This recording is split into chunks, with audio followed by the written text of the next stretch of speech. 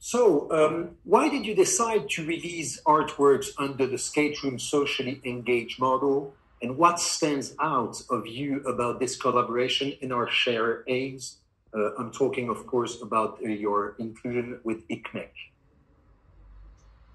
I have many children, and I have a total of 8 children, and boarding, all different types of boarding, skateboarding, snowboarding. My kids like to surf, all different types of boarding. We've always enjoyed. And I think that, skateboarding, it gives kids an opportunity to hang out together, to learn that they can do different things. And it's a wonderful activity that brings about people, young children, feeling part of something. And that's what's really important in life, that we're able to grow and to develop and to feel part of a larger whole. So, I hope that the boards behind me here, the Popeye boards or the Balloon Venus, that, somebody can ride those boards and, they can feel a sense of happiness, of joy, of really being part of a larger community. You've uniquely named these artworks with a specific name, giving a name to the skateboard. And it's the first time an artist that we are collaborating with is giving a name to the art, to the skateboards, and not the same as the original works. Is that a clear decision from your side? I guess the reason was really just to have the boards be unique and that they're of this moment. We're celebrating the exhibition that's taking place in Doha, in Qatar, and the works that we've created will be in the exhibition. And the Popeye with the reflective foil that's on the piece, and then the Balloon Venus with the visual reflection that's captured in the imagery. All these aspects are really important to my work, and I think that I've continued to try to define why I work with reflection, how important I believe it is that we're able to feel the confidence within ourselves, to accept ourselves, and then to be able to be open to the external world. And I think that's one of the main reasons I work with reflection. It's about opening ourselves up to life experience. And I think that element is captured in these works that were chosen. Very interesting. Let's get into the ICMEC. You became a board member at ICMEC in 2002. And in 2007, co-founded the Koons Family Institute on International Law and Policy as the organization's research arm. Can you talk a little bit about what drove you to support ICMEC in the first place and what you are proud to have personally seen develop over the 20 years at ICMEC? I have to say that I was drawn to the National Center in the United States for Missing and Exploited Children. I thought, there are all these areas in government that are there to protect the children. But you find out quite quickly that it's much thinner. There's not so much support there. But today, this is changing.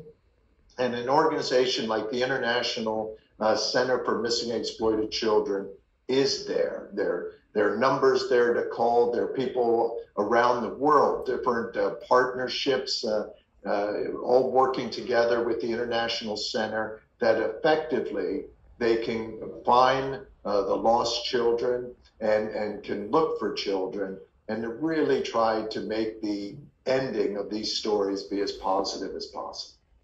Excellent. It must be an incredible support for ICMEC to have you on board and the JEFF KOONS Family Foundation to grant the support.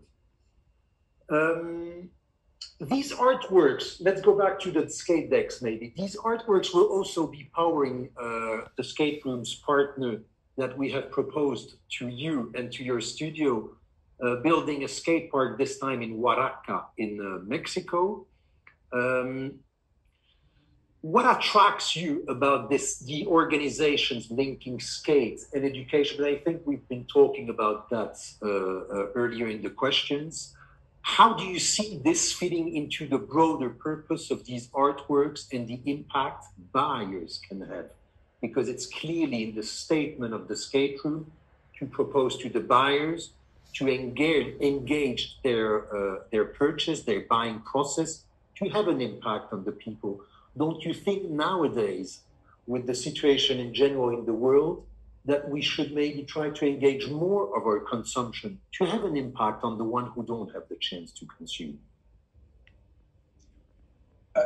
Charles, I have to say that the skate room's activity in Oaxaca and making this skate park, it's fantastic. And, we were speaking earlier about children, people being able to be part of a group, part of an activity, to give them something to do and to really keep themselves in a very, very positive direction in interacting, have a social life with people, understand self-accomplishment, that, I can do that. And then to go home and lay in bed and think, if I would only twist my knee a little further and shift my weight here, I can do it. And this type of vision and sense of self-purpose is so fantastic.